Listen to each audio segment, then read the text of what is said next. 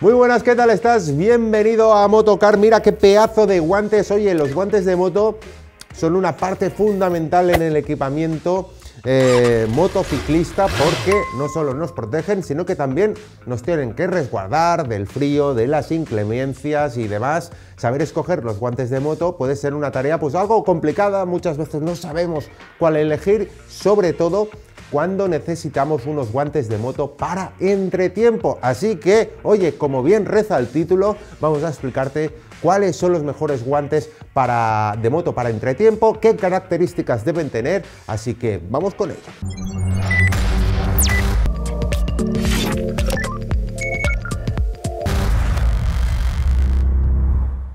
Bueno, oye, empezamos con estos guantes, como decimos, unos guantes de moto para entretiempo deben cumplir por ciertas cositas, ciertas características. Por ejemplo, deben ser versátiles, que nos ofrezcan pues el punto justo entre llevar pues las manos calientes o las manos frías. Unas manos muy calientes, muy sudorosas tampoco es óptimo, que sean flexibles y evidentemente que sean seguros, ¿eh? Todas estas características las reúnen estos guantes que hemos seleccionado, que esperamos que te molen. Para este listado, los Armure Stays, los Alpine Stars 365 Dry Stars, los Dainese Carbon 3 Short, los Speedy X 4 y los Armure Wilking. Así que vamos a saber cuál es el mejor para ti, cuál es el que mejor se adapta a tus necesidades. Los primeros de los que vamos a hablar, estos, los Armure Stays, por si lo desconoces. Armure es una marca española, Armure o Armure, ahí va por barrios, con una excelente relación calidad-precio en cuanto a equipamiento. En este caso tenemos unos guantes con un precio contenido y son una muy buena opción, los Armure Stays. Guantes de moto de caña corta con un diseño, ya ves, súper agresivo. En este caso están fabricados en piel y las protecciones en TPU en los nudillos, ventiladas, ahí es nada. Y también encontramos pues un puente entre el cuarto y el quinto dedo de la mano para prevenir la torsión y la separación de los dedos en caso de caída, Son muy cómodos, se adaptan muy bien a las manos y encontramos un montón de refuerzos estratégicamente ubicados, También el forro interior es transpirable, cosa que vas a agradecer. Encontramos pues un cierre fácilmente ajustable en la muñeca. En fin, el acabado también del dedo índice nos permite pues usar una pantalla táctil, etcétera, Buenos, bonitos y atención, oye, por cerca de 40 euros. Pocos ofrecen tanto por tan poco como Armure. A tener en cuenta. Bueno, otros guantes a tener también ahí fichados son los Dainese Explorer 2, unos guantes súper cómodos también, de caña cortita, fabricados en este caso en tejido transpirable y elástico, y la palma de la mano pues es súper resistente, es de piel, El protector de la mano es de los nudillos, es de poliuretano. Tiene un montón de refuerzos, son unos guantes, como digo, súper cómodos, con un detallito también interesante, como es el visor wiper para limpiar la pantalla.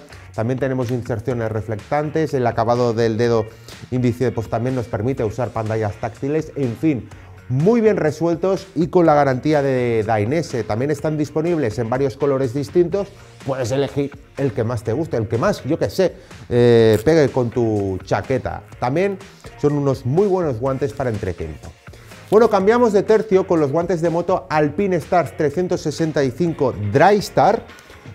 Son unos guantes poco comunes, son deportivos pero impermeables, perfectos para adaptarse a cualquier situación climatológica, ya que además pues son de caña, ya ves, media, larga, En este caso, estos guantes incorporan pues la membrana impermeable Drystar, como bien indica su nombre, la membrana propia de la marca, refuerzos perfectos para la conducción deportiva, el protector también en los nudillos, en fin, ¿Por qué los hemos incluido?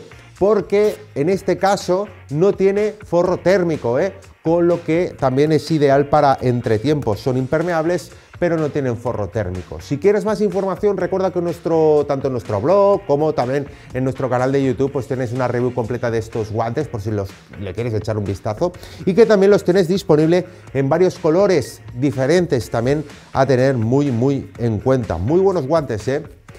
Bueno, no salimos del segmento deportivo porque otros guantes de moto para entretiempo a tener en cuenta son los Dainese Carbon 3 Short. Aquí los tengo al ladito.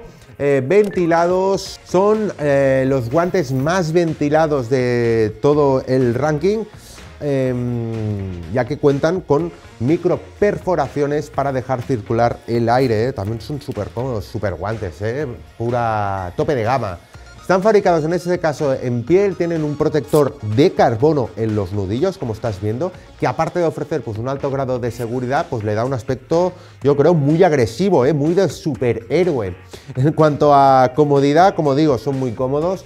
El puño es de neopreno, se adapta perfectamente. Tenemos una tira también con velcro ajustable, fácil, rápida de usar, inserciones microelásticas, etcétera, Super guantes, apúntatelo, perfectos para entretiempo y que puedes encontrar en varias combinaciones de colores distintas, Esto es, como digo, tope de gama, Bueno, si necesitas pues unos guantes también ventilados para temperaturas en este caso pues más altas, más ligeritos, pero que también nos protejan de las primeras horas ahí traicioneras del día o las últimas horas, los guantes de Speedy Force X son una interesante opción.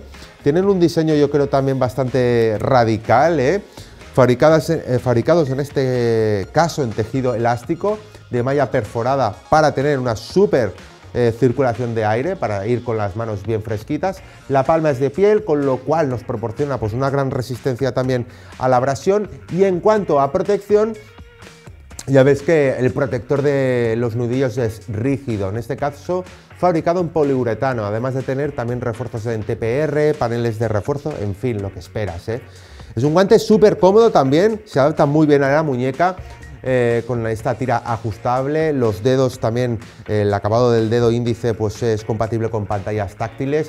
Realmente tiene un diseño súper espectacular y son unos guantes muy frescos, con un diseño muy radical y disponible también en varios colores distintos, Oye, también hay que tenerlos en cuenta. Y en el segmento de las motos Café Racer, para la gente pues más nostálgica, también hemos seleccionado otros guantes para los que les guste este rollete. Pues hemos seleccionado los Armure Wilking, y creo que son unos guantes que no van a defraudar. Son súper chulos, ya ves, cafeteros total.